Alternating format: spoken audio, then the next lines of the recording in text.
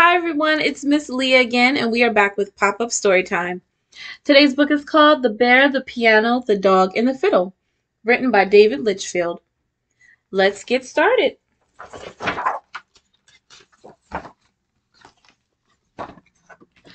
Hector and Hugo were best friends. Hector was a fiddle player, and Hugo was one of his biggest fans. Over the years, they had good times, bad times, and even some crazy times.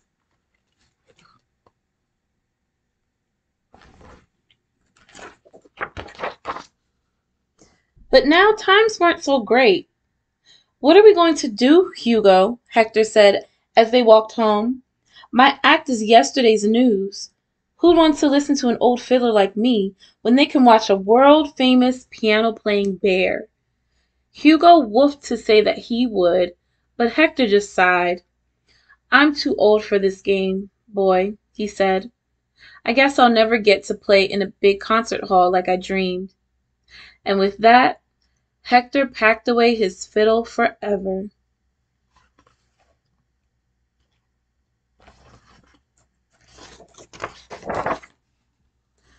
Now that Hector didn't go out to play music, he spent most of his time watching TV, listening to audiobooks, sleeping, sleeping, and sleeping some more.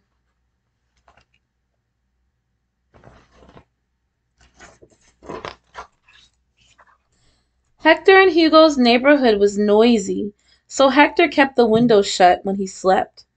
But one night he forgot. In the early hours of the morning, a strange noise woke him up. Hector crept out of bed, tiptoed down the hall, and pushed open the door to the roof.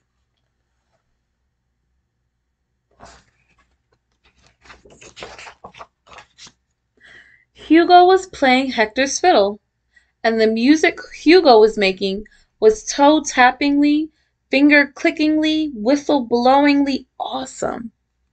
Hector's tummy hurt a bit when he saw everyone in the neighborhood nodding along, but then he saw something else: how much his friend loved to play.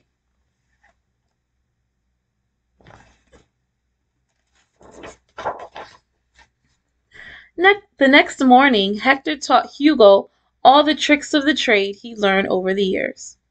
Before long, a crowd had gathered.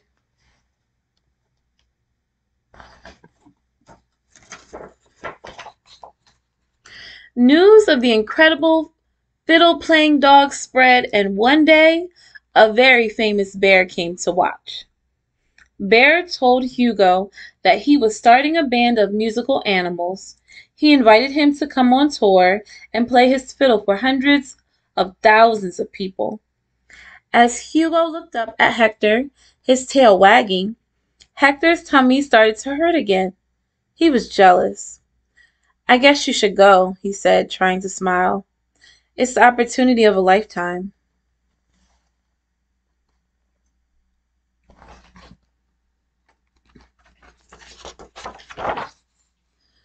Hugo's tail wagged even more as he packed to go away with Bear's big band, making sure the fiddle was safely stowed. But Hector began to have second thoughts. "Don't go and join that silly group, Hugo," he said. "We don't need them." Hugo put his head on Hector's knee, but Hector pushed him away. "Fine," said Hector. "I'm sure you'll be back with your tail between your legs. You're not even that good." Hugo picked up his suitcase and left. Suddenly, Hector felt awful. "Wait, Hugo," he cried. "I'm sorry."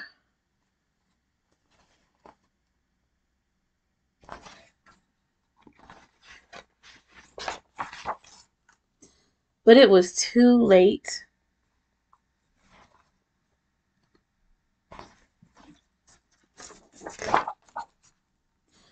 With Bear's big band, Hugo toured the world, playing spectacular shows to sold-out crowds of adoring fans.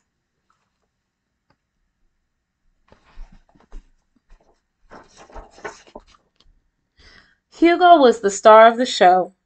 with Bear on the piano, Big G on drums, and Clint the Wolfman Jones grooving on the double bass.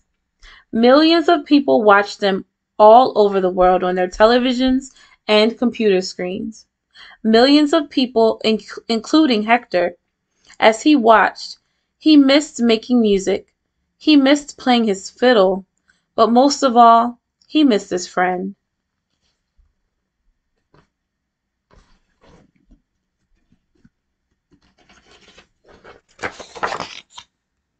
One day, Hector saw some posters announcing that Bear's band was playing at the big concert hall in his city. Hector wanted to go, but then he remembered the horrible thing he had said. What if Hugo didn't want him there?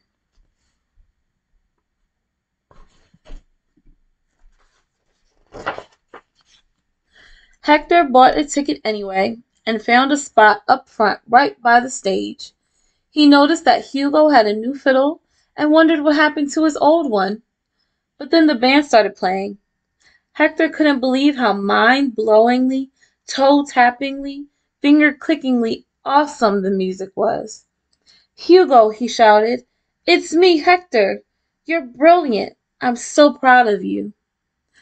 But Hugo just whispered something to Bear, who whispered something to a security guard. Then they continued to play.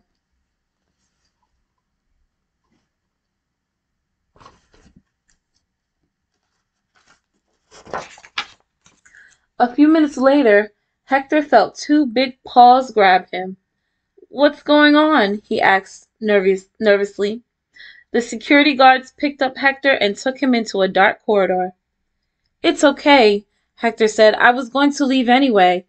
Let me go. But the guards just kept walking with Hector, squished between them, until suddenly they stopped. And Hector realized where he was.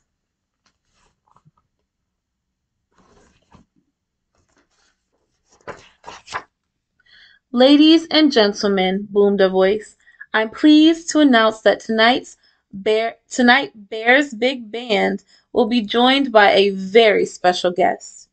Please give a warm welcome to Hector. I'm told that our star Hugo wouldn't be here without him. As the crowd cheered, Hugo passed Hector's old fiddle. He kept it safe all this time. He woofed and waggled his tail.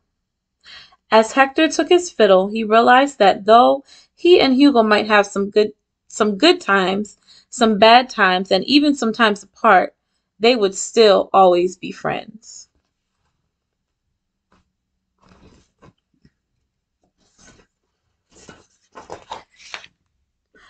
Because good friendship, just like good music, lasts a lifetime.